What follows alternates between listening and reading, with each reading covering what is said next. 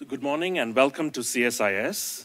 My name is Sujay Shivakumar. I'm a senior fellow here at CSIS, and I direct our Renewing American Innovation project here at CSIS. So as you know, innovation is the engine that powers our nation's economic growth, our competitiveness, and our national security. And semiconductors are the platform on which our economy runs and on which so much of our innovation is built. That's why implementing CHIPS and Science Act is so important. In various ways, CHIPS is pushing the renewal of how we manufacture in the United States, train our workforce, connect Americans to the innovation economy, reinvest in our R&D infrastructure, build new public-private partnerships, and cooperate with our allies and strategic partners, and importantly, rewire and grow resilient supply chains. So all this is to secure the future of US leadership in the 21st century, and it's certainly no small task. So we're particularly honored to have with us today the Secretary of Commerce, Gina Raimondo, to give us an update on the implementation of the CHIPS Act. As a former venture capitalist, Secretary Raimondo understands innovation, and as a former governor, she understands the need for tangible outcomes and inclusive technology-led economic development that embraces all Americans. So it's my special pleasure to invite her to deliver the keynote, Investing in Leading-Edge Technology, an update on the CHIPS Act implementation. Following the keynote, I invite the Secretary to a fireside chat conversation with CSIS Senior Advisor Charles Wessner. And so without further ado, Madam Secretary.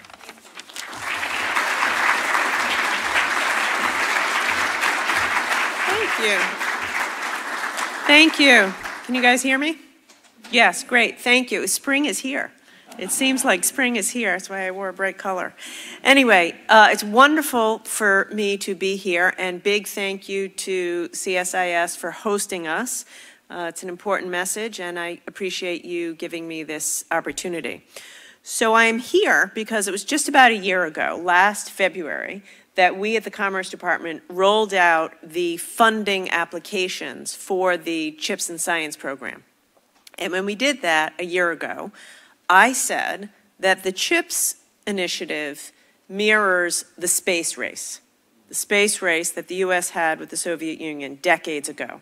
And at that time, President Kennedy issued a call to America to put a man on the moon. And in the decades since, the whole country, academia, industry, the government, rallied together to secure America's place at the frontier of innovation. And in some cases, tripled and quadrupled the number of scientists that our institutions of higher education produced. We have the same opportunity right now. Right now, 6 decades later, President Biden is calling on the nation to unite around a common purpose so that we can once again cement our leadership role in this global technology race in the semiconductor industry. Everybody here knows what a big deal semiconductors are. Everything is powered by semiconductors. Windshield wipers, phones, pacemakers, pretty much every piece of military equipment, they're everywhere, and everything fundamental to our lives, from the moment you wake up in the morning until the moment you go to bed. But now, on top of all of that, there's been a game changer in the demand for leading edge semiconductor chips. You all know what it is. AI. When we started this, generative AI wasn't even really part of our vocabulary. Now it's everywhere. It takes tens of thousands of leading edge semiconductor chips to train a single large language model. The truth of it is, AI will be the defining technology of our generation. You can't lead in AI if you don't lead in making leading-edge chips. And so our work in implementing the CHIPS Act just got a whole lot more important. The truth of it is the U.S. does lead, right? We do lead. We lead in the design of chips. We lead in the development of AI large language models. But we don't manufacture or package any leading edge chips that we need to fuel AI and our whole innovation ecosystem, including chips necessary for national defense. We don't make it in America. And the brutal fact is the United States cannot lead the world as a technology and innovation leader on such a shaky foundation. We need to make these chips in America. We need more talent development in America. We need more research and development in America, and just a lot more manufacturing at scale. By the way, other countries like China aren't shy about its ambitions. And China's taking an increasingly ambitious role in increasing their own chip production. So the truth is, if we want to continue to lead on these central technologies, then we at the Commerce Department, you folks at NIST, and the team you've built, we got to nail it. We have to nail the implementation of the CHIPS and Science Act. We have to execute like every detail matters, because it does, and we have to be bold enough with our vision, which is why I liken it to the space race. So when we rolled this out a year ago, I said we would be judged on two things. First, whether we were able to build a reliable and resilient semiconductor industry that advances our country's technological leadership, and second, whether we were good stewards of taxpayer dollars. As a former governor, I take that very seriously. I treat every dollar as if it's, our own. A year into it, I want you to know, I'm proud to say, we're on track to accomplish both. In record time, this team at the Commerce Department has stood up a program, a team, which is flexible, fast, and world-class. They've built a team that's incredible.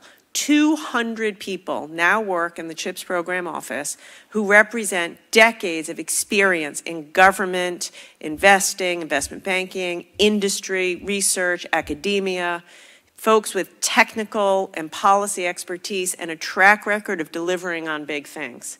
I think the early results are pretty incredible. I do. We're in the trenches all day, every day, working. In fact, one of the guys on our team told me he recently discovered he has a vitamin D deficiency because I don't let him out to the sun. So we're trying to pull out a little bit here. Since President Biden signed the CHIPS Act, and before we've put a single dollar out into any private companies, the private sector in this country has announced $200 billion in semiconductor manufacturing investments. That's incredible. And I want to thank industry. I want industry to hear from me a thank you for the way you've responded with your willingness to partner with us to achieve our national security goals. Since CHIPS Act is signed, 9 states have created new economic development programs targeted to the semiconductor industry to provide matching funding and further leverage the CHIPS Act. More than 50 community colleges across 19 states have announced new or expanded programming to support semiconductor industry opportunities. And we're partnering with labor leaders and labor unions and manufacturers on training the workforce of the future so that we have the skilled folks we need to build the fabs and work in the fabs.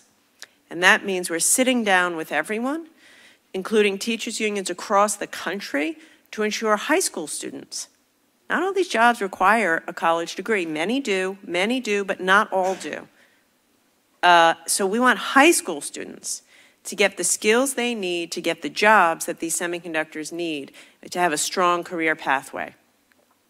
And we are working with academia and government research agencies, entrepreneurs, and industry to stand up the National Semiconductor Technology Center, NSTC, which will tackle the research and development challenges facing America's chips manufacturing ecosystem and upskill so we have a skilled workforce. In fact, it was just a week ago or 2 weeks ago, we announced Deidre Hanford, who is a well-known, well-recognized industry veteran who will be the CEO of that NatCast, the National Semiconductor Technology Center effort. So that's all the good news. It's exciting. I spent the weekend with the governors. They were in town for the National Governors Association. They're all so excited to lean into this. Companies are, academics are, community colleges are. We're ready to go. Here's the bad news. We've received over 600 statements of interest from companies, from the biggest to the smallest. And the brutal reality is that a significant majority of those companies expressing interest aren't going to receive funding, including many excellent proposals by, strong companies that are worthy. But the reality is, and I've said this many times, the point of this program isn't to sprinkle a bunch of money out to as many companies as possible, even though, candidly, that would be easier. Our job is to make targeted investments in relentless pursuit of achieving our national security objectives. And before we start announcing some of the big announcements, I do want to reiterate that. That's the purpose of our effort here.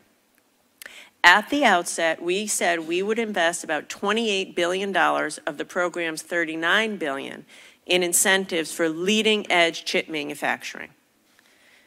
But I want you to know, even though that sounds like a lot of money, the leading-edge companies alone have requested more than $70 billion. So that means we have a lot of tough conversations. We are engaging industry in a spirit of collaboration, and they have been incredible partners. But as I said, I'm obsessed with protecting taxpayer money, and we have to be tough with companies. Our tough negotiations with individual companies will result in each one of them doing more for economic and national security at a lower cost to the taxpayer. That means we're going to create tens of thousands of high-paying jobs in the communities where these fabs are located, will enhance our national security work, and, of course, every one of these companies has to adhere to the national security guardrails of the CHIPS Act. So, ask any semiconductor CEO, and how's it going with Secretary Raimondo, and they'll say, she's pushing us. She's pushing us to do more for less. Why? Because if I do that, we'll be able to fund more projects with the same amount of money and achieve our national security goals. My conversation with CEOs of these chips companies pretty much goes the same way. They come in, they ask for billions of dollars, reasonable. I tell them, you'll be lucky to get half of that. Then they come in again to finalize the deal, where they get less than half of what they wanted, and they tell me they're not feeling lucky. That's the reality. These are tough negotiations. That's our job. And I want to once again thank them for their partnership, but we have a finite amount of money to meet our urgent national security goals. And so I have to make every dollar count. We've made a few decisions that I'm announcing now. We've decided to prioritize projects that will be operational by 2030.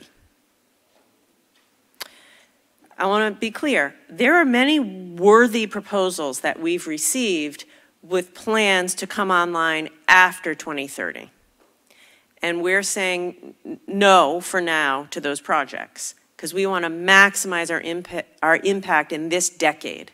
It's not responsible to give money to a project that will come online 10 or 12 years from now, if it means saying no to excellent projects that could come online this year. This is tough stuff. None of this work is easy. A lot of people say, Secretary, this is risky, picking companies, picking, winners and losers. Yes, of course there's risk. But I'll tell you this, there is way more risk in doing nothing. We were headed down a path of much greater national security risk before President Biden had the courage to fight for these investments as part of his overall Investing in America agenda.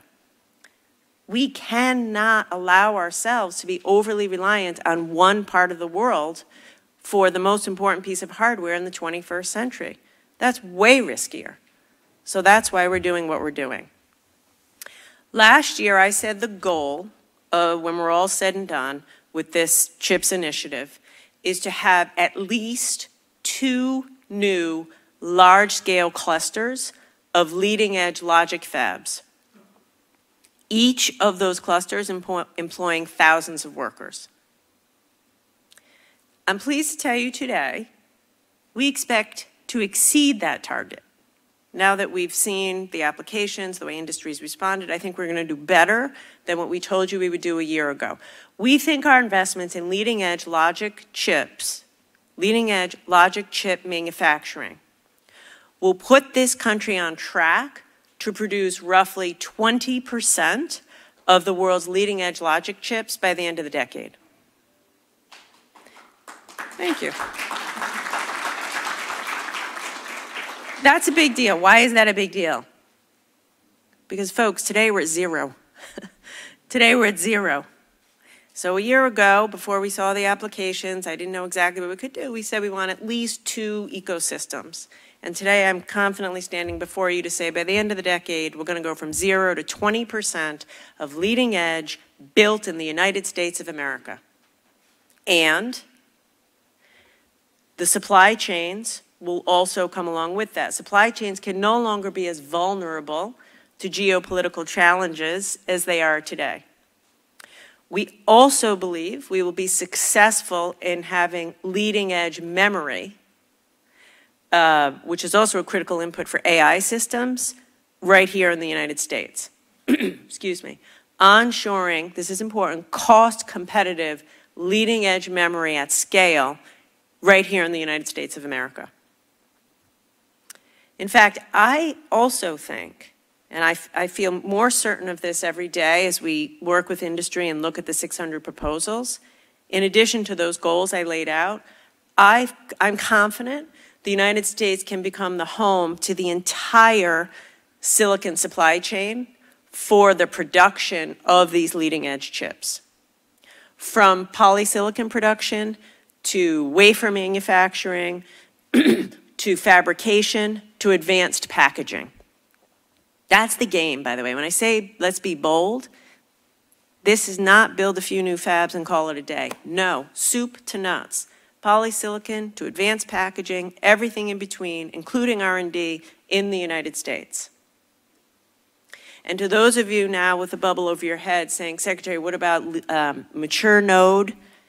We're on that too. We're not losing sight of the importance of current generation and mature node chips, which you all know are essential for cars, medical devices, defense systems, and critical infrastructure. Just think back to a minute ago of the pandemic. We were furloughing tens of thousands of workers from car companies for lack of a single legacy chip.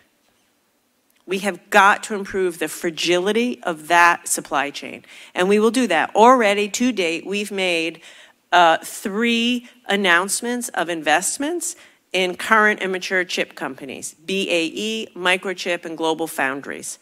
Not quite $2 billion, over $1.5 billion.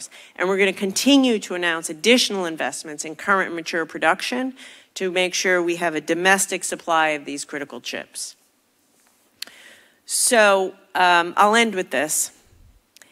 As I've said, if Chips for America is to be successful, and I know it will be, and I want to thank my team, many of whom are here today, for your unbelievable dedication and hard work. By the end of this decade, by 2030, the United States of America will be the only country in the world where new chip architectures can be invented in our new research labs, including those funded by the NSTC. They'll be designed in the United States for every end-use application you can think of, manufactured at scale in the United States by well-paid American workers, and packaged with the most advanced technology in the world, all on our shores. And engineering schools all over the country will be pumping out more engineers and technicians trained specifically for the chips industry. We're going to make building hardware sexy again. How about that? Doesn't that sound fun? We need computer scientists to build software. We want those LLMs built in America. But how about making the hardware right here in America with a dignified, decent, high-paying job? We've already caught the attention of the world. We have. And the excitement for this program is palpable. I told you about the governors this weekend. I did a panel, like almost 20 governors showed up. CEOs are excited, labor unions are excited, community colleges are excited, high schools are excited. They want to know, what can we do to be part of our efforts to revitalize America's chip ecosystem? It's amazing. You guys in industry, you know, 5 years ago, certainly 10 years ago, 5 years ago, if you were thinking of expanding in chips, the question was, where in Asia do we expand? Right? Now companies are saying, they're saying, in what state in America should we expand? With what universities in America should we partner? Where should the NSTC be located and with whom should they partner? So thanks to President Biden's leadership and vision and belief that we can make things in America, he has a belief in his core of the vibrancy of the American manufacturing sector. I am so optimistic. I am more optimistic than ever. I want you all to know we're working day and night. We're going as fast as we can, but way more important than going fast is getting it right. And we are relentlessly pursuing our national security goals, which means together, all of us, we're going to rebuild our industrial base, supercharge American innovation, create hundreds of thousands of good-paying jobs, and meet, I think, one of the most monumental challenges of our time. So thank you so much for coming. We're going to have an open discussion now, but I'm excited for what's going to come.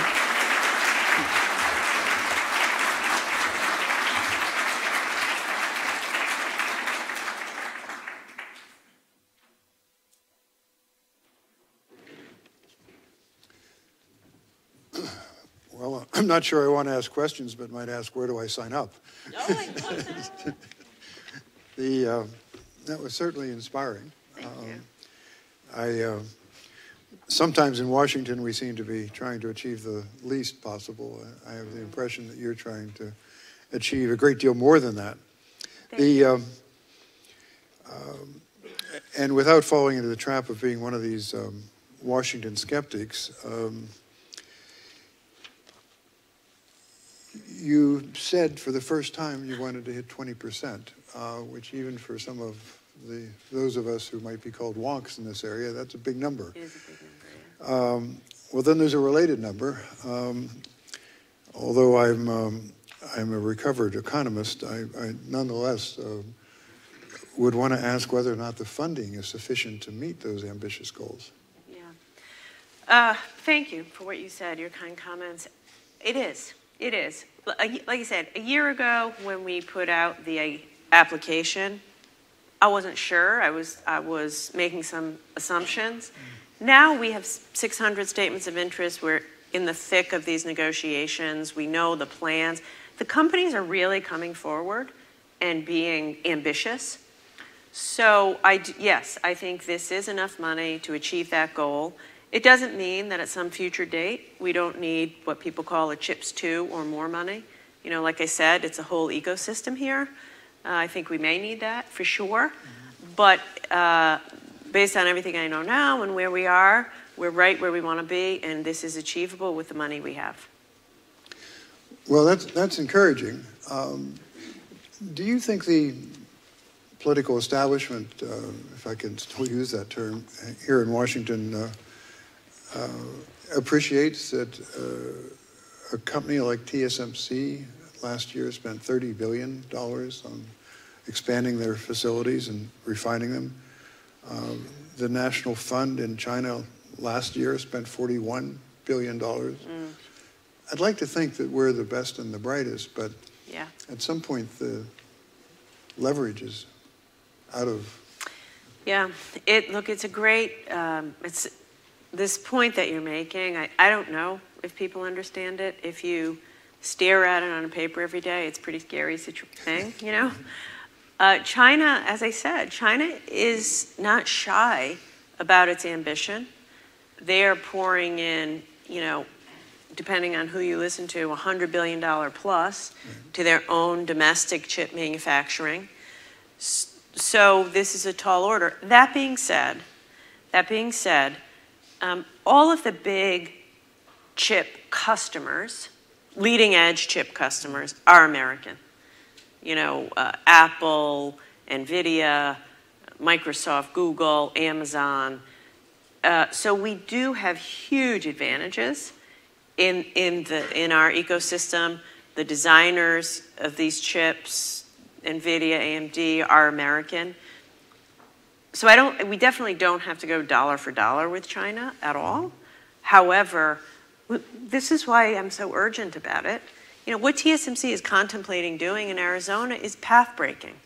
You know, and they are investing in the United States, and we're grateful that they're doing that, and we're going to make sure it's successful. Well, the leverage you mentioned there is perhaps, as you suggest, one of our great advantages. Some people like to bring attention, and in fact, I'm very happy to hear that you're talking about the legacy chips. I don't know your view, but I find it a very unfortunate name. It's like selling something from grandmother's attic. I know. It's actually the path to the green revolution, the path to electric vehicles. Here at CSIS, we prefer foundational as a way of trying to point out how much depends on that.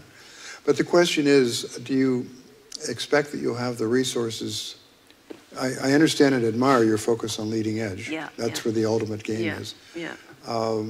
But the rest of the economy, as you also mentioned, depends on the legacy. Can we get more resources to that sector? Would that be possible? Yes. So the legislation requires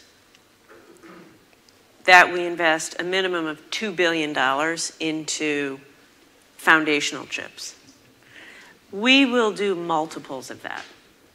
Great. Yeah, we will do. In fact, just a week ago, I was in Malta, New York, with Global Foundries, doing the foundational chips, and that alone, that one announcement, was $1.5 billion, 1.5 billion. So we'll certainly exceed the $2 billion in statute. We think of that as a floor.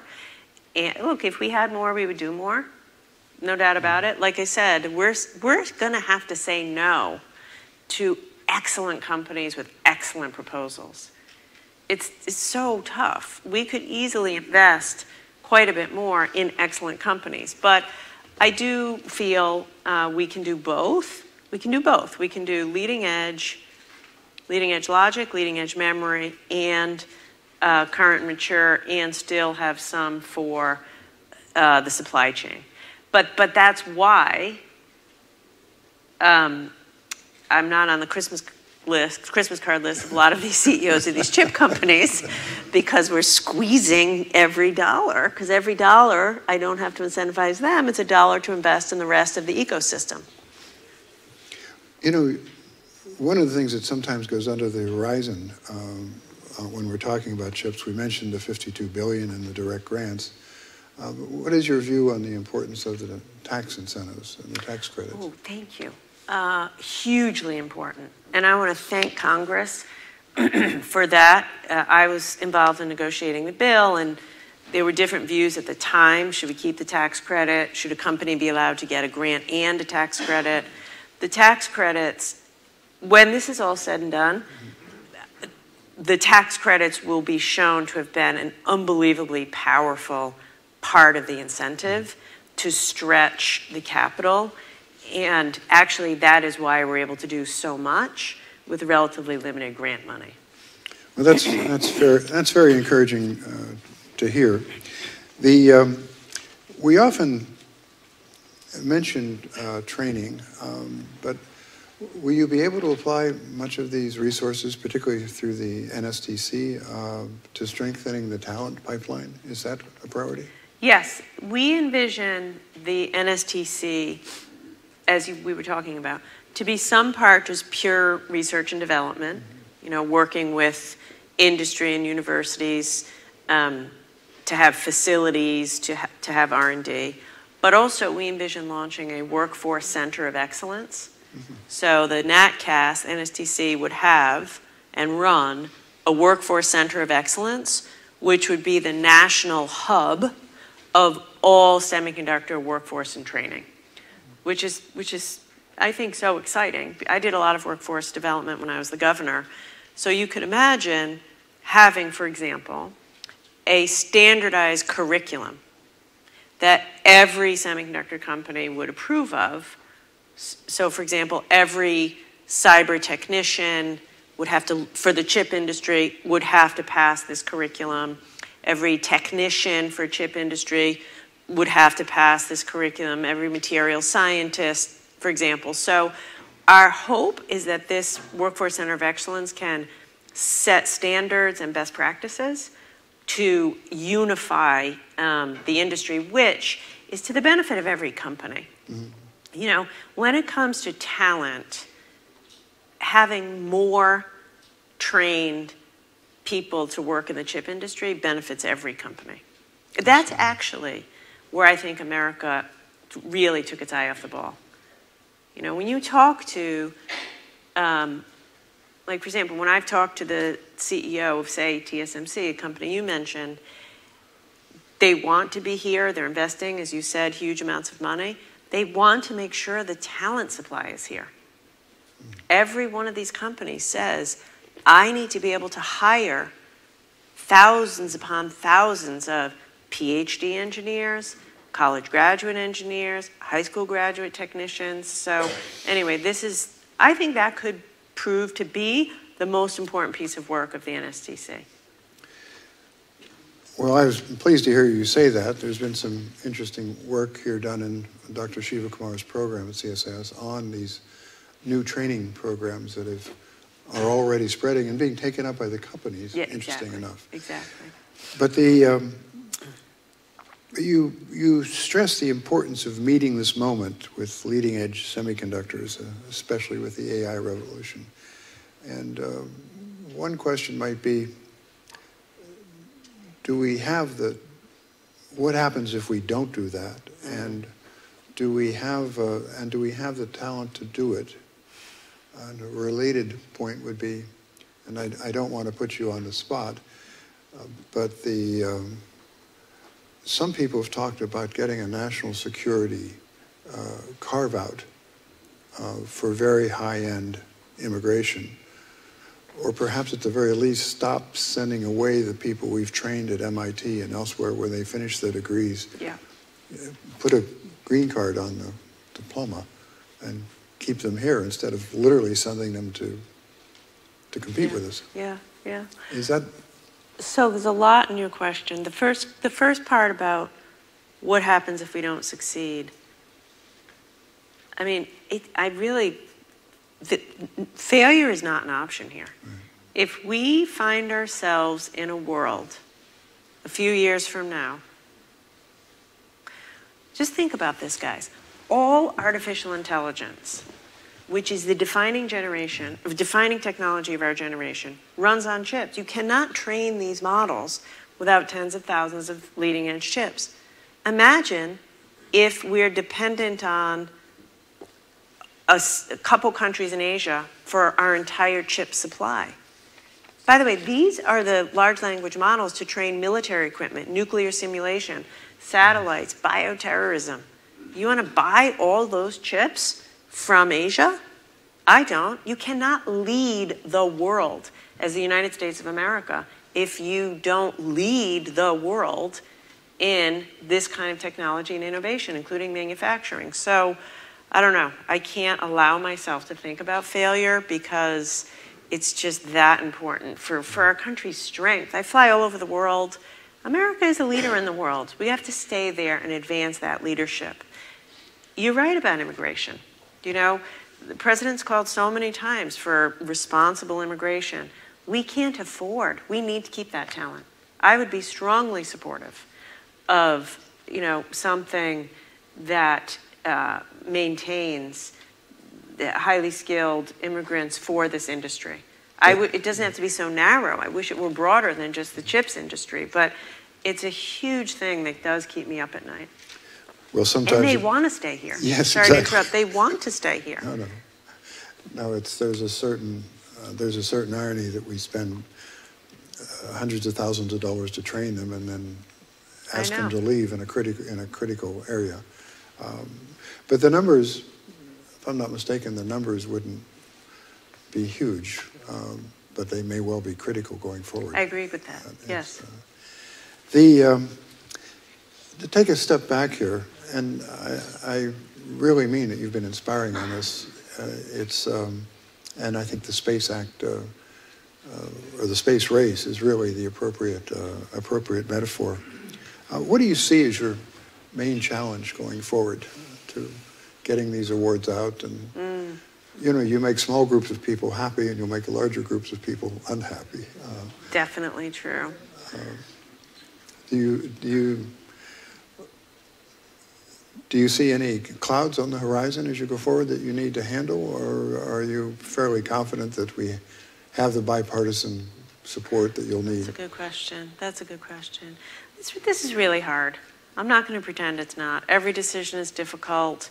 Every yes or no is fraught with a lot of dialogue. It helps to have the North Star of our national security goals. Right. And that's what we're just really focused on. And that, I think, is allowing us to maintain the bipartisan support. So in the past month, I have spoken with Senator Cornyn, Republican from Texas, Senator Warner, Democrat from Virginia, who were leaders on this. They're both still strongly supportive. I was with Todd Young, Republican senator from Indiana the other day, Schumer last week, all still strongly supportive. So I think yes. I have no doubt that when we say no to good companies, I'm going to get calls from senators saying, how come you didn't fund that company? And those will be uncomfortable calls. But fundamentally, and they, you know, I understand why they make those calls. They want to stick up for their state. They want to create jobs in their state. And I tell them, give me more money and I'll fund the company. Right. You know, there's an easy solution to this. Chips too, double it. I can double the number of companies. They'd be great.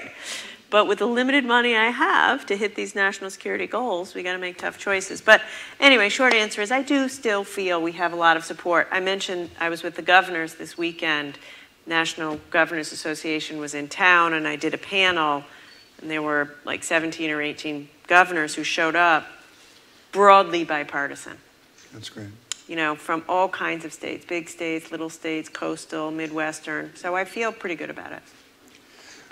You know, in line with what you're saying there, the NSTC seems to have enormous potential, something that's absolutely necessary to make our ecosystem work. But I've been disturbed sometimes when we see that there's like maybe a 5-year horizon on that. How do you see the longevity? I'm pointing to my team because I say in our meetings, don't be short-sighted. Great. This thing has to be built for the decades to come. We have to have short-term goals. Like we announced just at the end of last year, we announced the board of rock stars. We just announced the woman who's going to run it. You know, this year we want to launch this Workforce Center of Excellence. So we need short-term milestones. But really, these are 10, 15, 20-year long-term goals. Great. This has to be, it's hard in politics. Right. It's really hard in politics to dare to think long-term. But if we are short-sighted, this is our one chance to get it right, I think. So we have to maximize it. Well, I'm pleased to hear that. I think the idea that we're one and done on this is perhaps the single greatest risk that you may be running. I agree with that. The long term. Just a last question. We've talked about big companies. We talked about the logic. What about the smaller companies? Will you be able to help those companies prototype their ideas? Is that part of your plan? Yes, I'm smiling because it is. We just had a meeting about this. So 2 points. We're determined to give small grants to small companies. There are some unbelievably innovative companies in the semiconductor supply chain. Sometimes, you know, they're not building big fabs, obviously, that requires scale, but they might have materials that are innovative or somehow inputs to the fabs. So we have a whole initiative internally to look at small companies to give them small grants. Once again, the majority will be told no, but many small companies are going to get funded. But the thing you said is even more exciting in some ways. the NSTC will set up infrastructure, whether it's labs or testing facilities or prototyping facilities, digital twin facilities, for little companies to use, to have access to equipment and talent that they otherwise couldn't afford. And that's why we're building this NSTC for the long term. If we do our job right, I don't know what the next wave of innovation is as these chips get smaller and such. But small companies should have access to these labs and facilities so they can develop their new technology even though they're capital constrained. We're extremely conscious of that. As someone who's worked on programs for small companies in the past, I'm very, very pleased to hear you say that. That's often the source of the new ideas that drive our economy and help drive the larger companies as well. We could obviously talk about this all afternoon, but I imagine you have a few other engagements. I gotta get to work. Thank you so much for coming. Thank you so much.